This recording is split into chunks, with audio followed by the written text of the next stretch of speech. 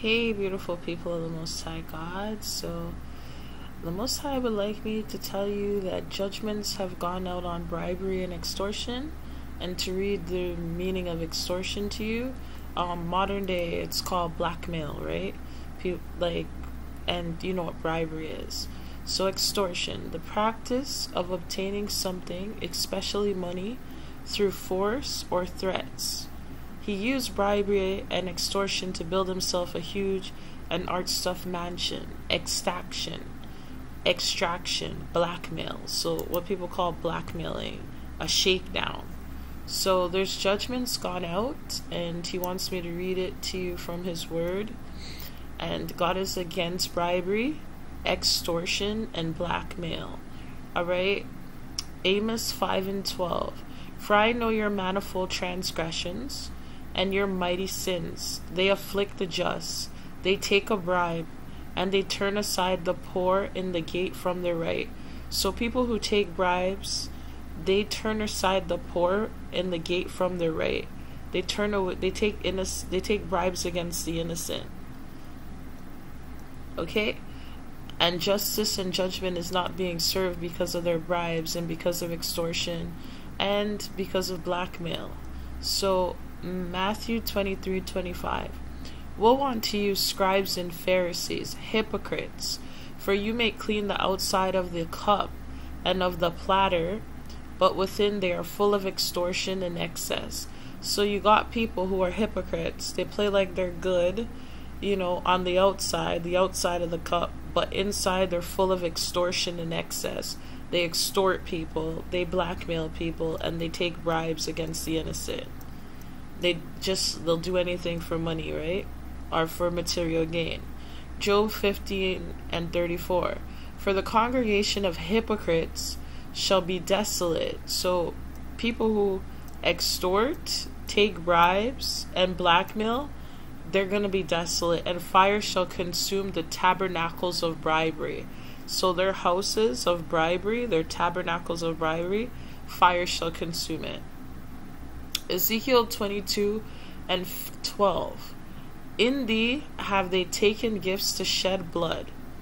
Thou hast taken usury and increase, and thou hast greedily gained of thy neighbors by extortion, and hast forgotten me, says the Lord God. Isaiah 33:15. He that walks righteously and speaks uprightly, he that despises the gain of oppression, that shakes his hand from holding of bribes, that stops his ear from hearing of blood, and shuts his eye from seeing evil, he shall dwell on high. His place of defense shall be the munition of rocks. Bread shall be given him. His waters shall be sure. So you need to walk righteously, speak uprightly, despise, hate the gain of oppression, and shake not your hand shouldn't be shaken to hold of bribes. And you stop your ear from hearing of blood, and shuts your eyes from seeing evil. You get away from those things. Now Proverbs 10:2. Treasures of wickedness, because bribery, extortion, blackmail, those type of treasures of wickedness profit nothing, but righteousness delivers from death. Now, Psalms 37:16. A little that a righteous man has is better than the riches of many wicked. And God wants me to read that riches come from Him, and you're seeking your riches in the wrong way. And to talk about King Solomon, because King Solomon was one of the richest man to walk the earth, right? And King Solomon didn't get his riches from evil. He got his riches from God, and he wants it. If he can make King Solomon the richest man to walk earth, he can make you rich. You don't need to take a bribe to extort or to blackmail or shake down, in modern times. I'm just giving it to you how you'd understand. Psalms 37:16. A little that a righteous man has is better than the riches of many wicked. Proverbs 22:16. He that oppresses the poor to increase his riches, and he that gives to the rich shall surely come to want. So these people who oppress the poor to increase their riches, they're surely going to come to want.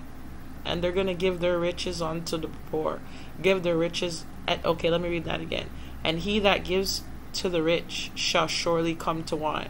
So they surely will come to want. Psalms 26:9. Gather not my soul with sinners, nor my life with bloody men, in whose hand is mischief, and their right hand is full of bribes. So sinners and bloody men, their hands are full of bribes. Their hands are full of mischief, and their hands are full of bribes. That's what God is telling you. Actions speak louder than words, and titles, does your action prove your title? Psalms 26:11. As for me, I will walk in my integrity. Redeem me and be merciful unto me. So what does David say to him? Keep him from sinners and from bloody men, whose hands is mischief and their right hands full of bribes. He will walk in his integrity. You have integrity if you don't take a bribe. You have integrity if you don't extort people. You have integrity if you don't blackmail. You have integrity. You walk in your integrity. You walk righteously. Job 15:34. For the congregation of hypocrites, and you're a hypocrite if you do any of those things.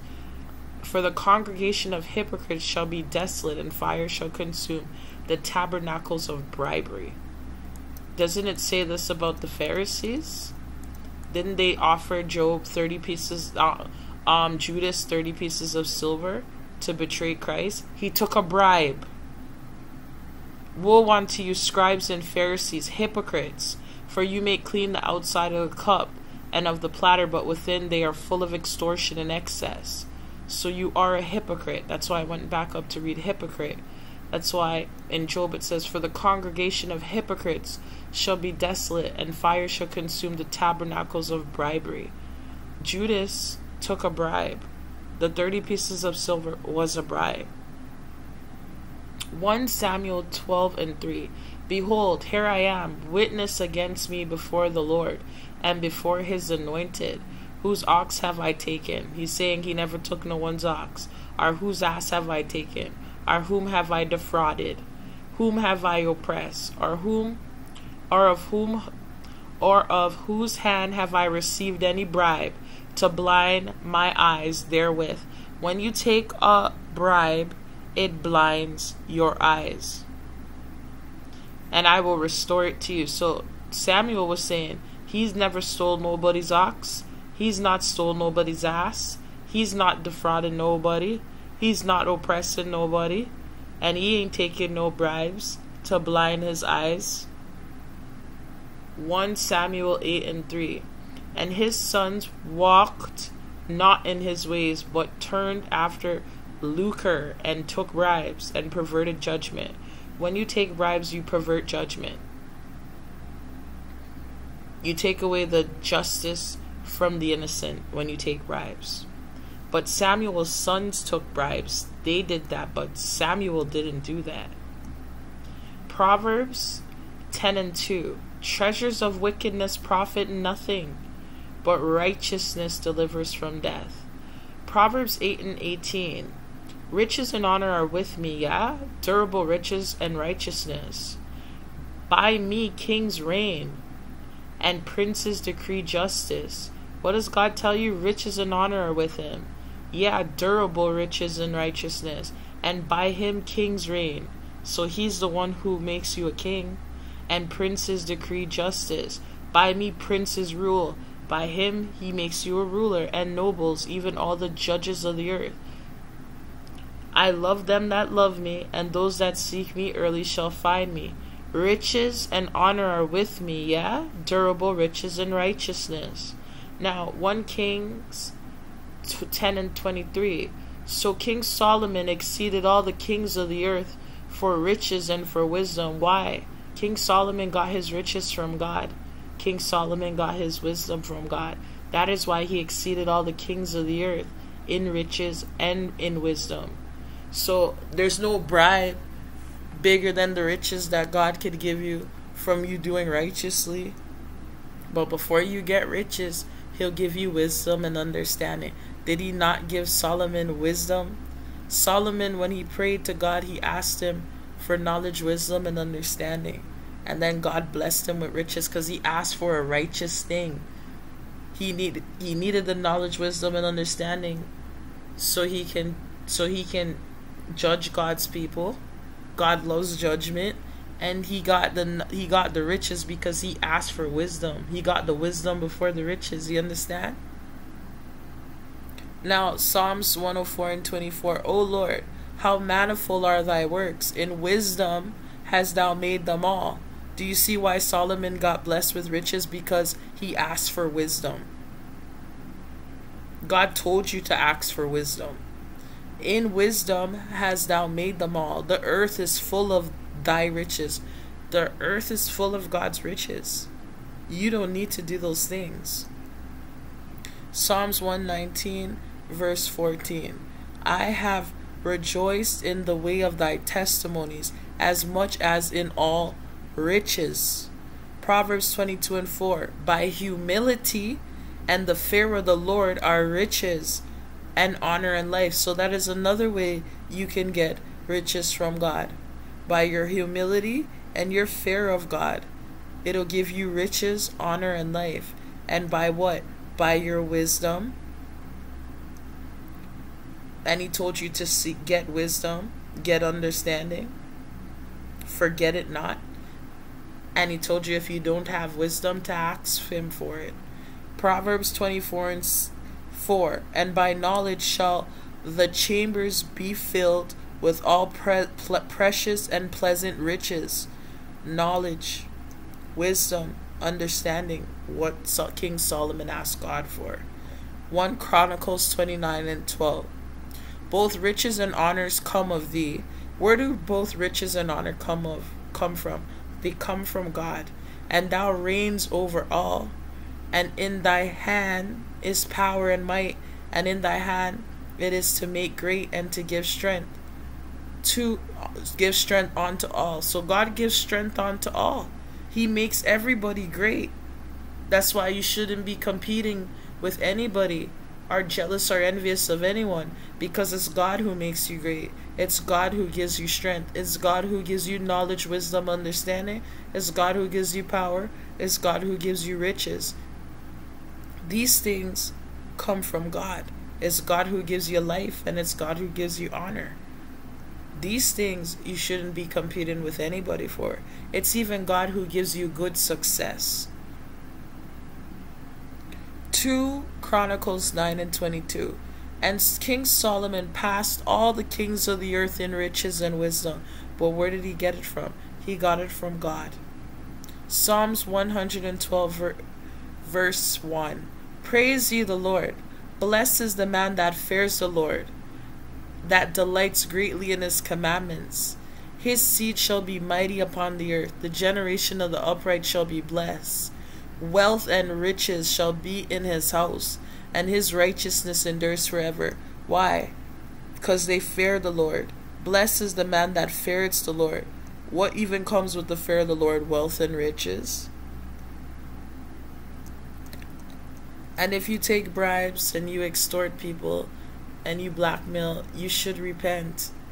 That is not the way you should be getting your riches and your wealth, because that comes from God. Get wisdom, or have the fear of the Lord.